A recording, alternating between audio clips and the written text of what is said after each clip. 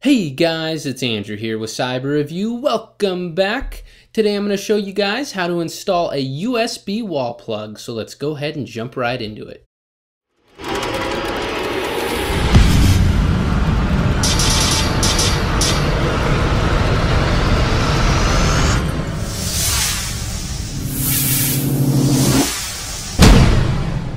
So what is a USB wall plug, you might ask? Well, it's simple really. All it does is it adds USB charging ports to your wall plug.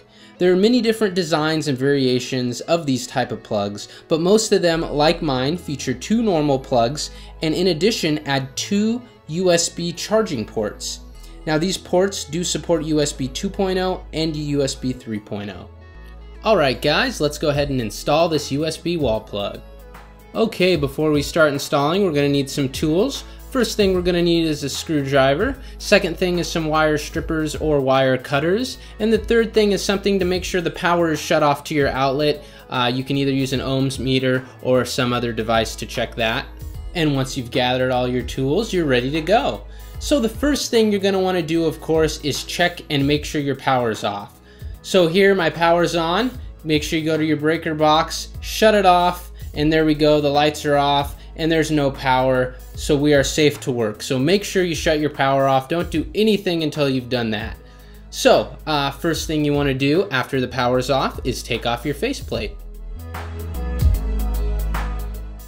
After removing the faceplate, you want to remove the screw above and below the outlet to remove it from the wall.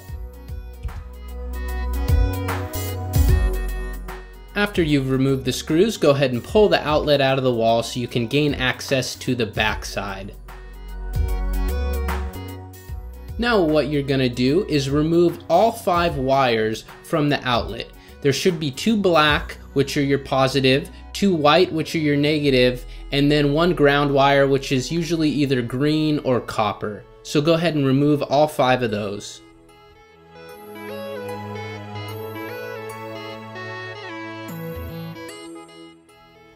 So some of the wires may have got damaged during the removal. If that's the case, just go ahead and cut them and re-strip them so they fit in the new outlet. Alright guys, now that we've removed the old outlet, let's put in the new one. Now, as a general rule of thumb for the installation, there are 2 slots on the front of the outlets. One's large and one is small. The large one is for your white wires or your negative ones, and the small one is for your black wires or the positive ones. There will also be a green screw, and this is for your ground wire. Okay, now that you know what wires go where, go ahead and connect them to the appropriate screws and tighten them all up. Once you've done that, you're going to want to go ahead and push the outlet into the wall, and you may have to be forceful. Sometimes they like to be stubborn and don't like to go into the wall.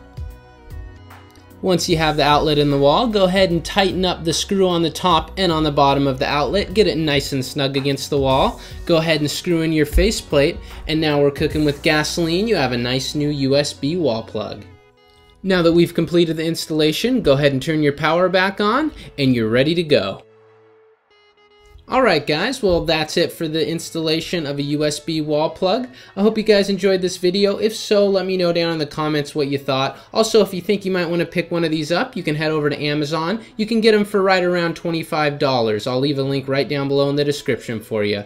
Alright guys, thanks for watching. Hope you enjoyed the video. If so, hit that like button. Don't forget to subscribe to see more upcoming videos, and I'll see you guys on the next one. Bye-bye.